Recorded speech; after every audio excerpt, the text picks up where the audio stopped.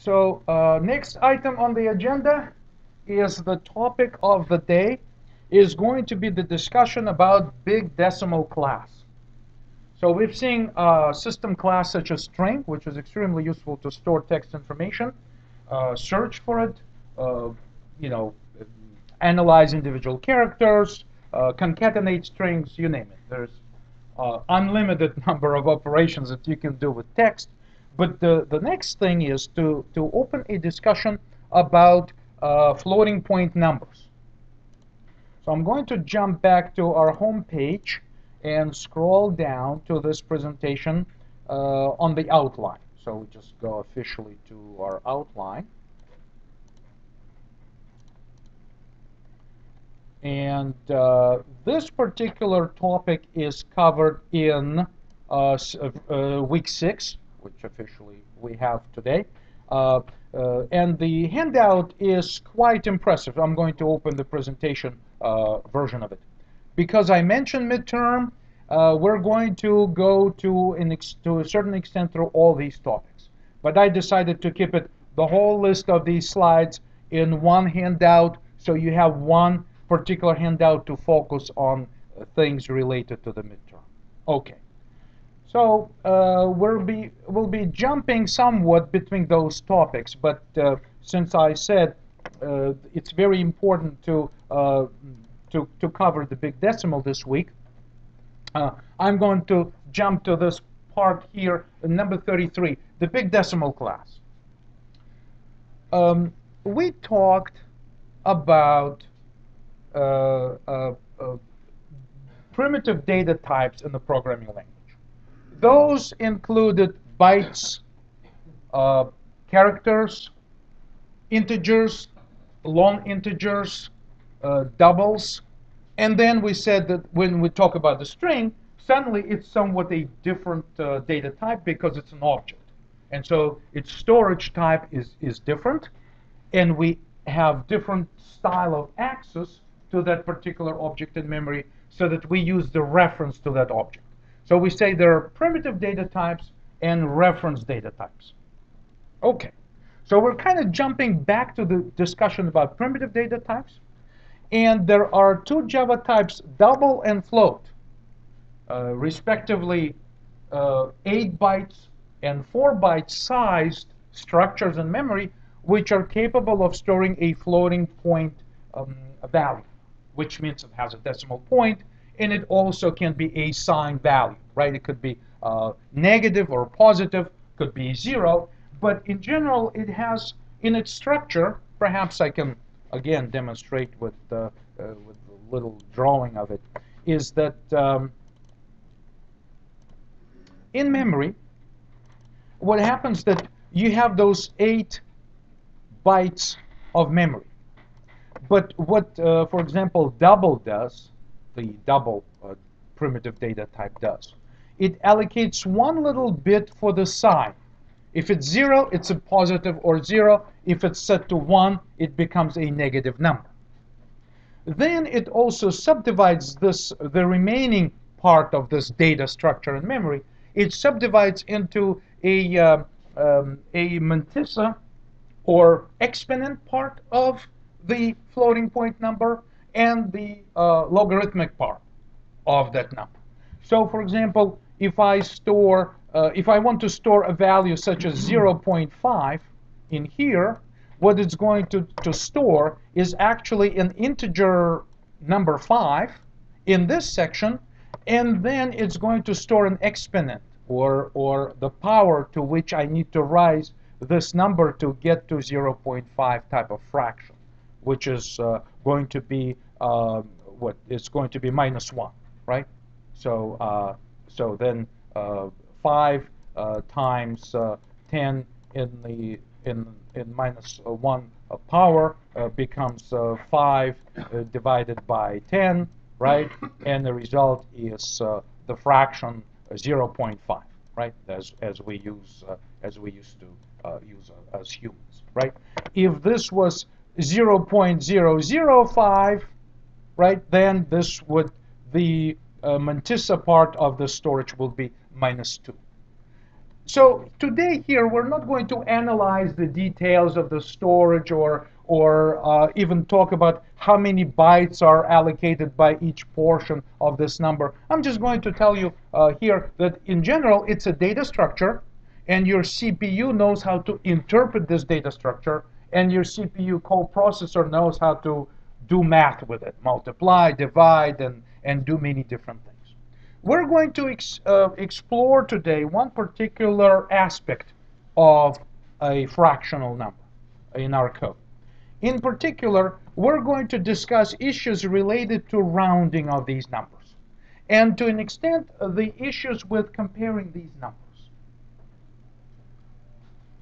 So on this particular slide, we can say that if we have a dollar amount, for example, and we expect to get to a value of $5.00, but for some reason the internally stored number was a long fraction, and it got rounded using some rounding rules which we start learning from middle school.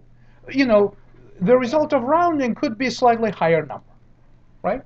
So it could be, well, sometimes it's acceptable, sometimes it's not acceptable. So business people will tell you whether what's acceptable and so forth. But at our level, it would be interesting that if we try to compare 5 to 5.0, how do we know that we should accept it as the same value or two different values? So let me demonstrate.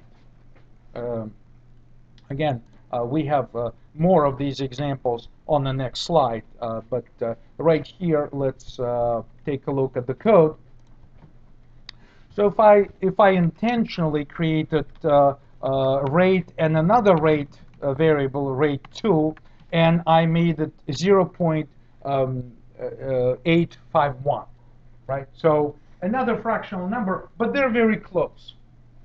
Typically, to compare them, you need to accept essentially a level of accuracy. So to compare them, typically a programmer would write code like this. If an immature programmer would try something like that. If rate equals rate 2. But when comparing fractional numbers, this typically is discouraged. Straightforward comparison like that is discouraged. Instead, you need to say, how about if I look at the difference and accept my difference as being, for example, if that difference is less than, let's say, 0.01, a certain threshold of accuracy, related to rounding, then I can accept this, right? Then I can accept the rate 1 and rate 2 to be the same, right? Exclamation point. Otherwise, right, they are different. Okay? So that makes sense, right? So I'm looking at the accuracy of the results of my computation if those took place, and essentially looking at the difference between them. The problem with this is that rate can be higher, or rate 2 can be higher or lower. So once in a while, this will be a negative number, and once in a while, this will be a positive number. So it's advisable that what I do is that I use a Java API call, which converts the result to an absolute number, which means just the magnitude of that value, right? So we could have negative fraction or positive fraction. What we actually want to take is the absolute value, which is the magnitude, just the positive version of that. So let's see if I can at least try to compile this and say system dot out dot print line, and say the same, right? Or Otherwise, just say different. Right?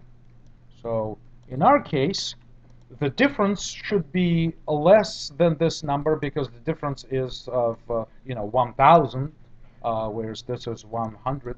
So that should I'm expecting that it's going to print the same. So if I try to run this, it says the same. All right. So you get the flavor of it somewhat. That the fractional numbers come with a certain territory, and you have to be able to accept values and results of calculations with with a grain of salt. Basically, be critical about the results and making the right decision how to process these numbers. Now, things become somewhat more complicated when you begin to considering how about if we discuss the precision at which these numbers are stored internally? How the idea that the computer is storing those numbers with a certain level of precision internally, and that's sort of like a consistent idea, right? It's not going to store one number with one precision and another number with a different precision. And yet rounding and other considerations relying very heavily on the level of precision that we need at the in each particular case. So there's this level of control that programmer needs to control the precision. So this is going to be our next portion of our discussion. So let's save this.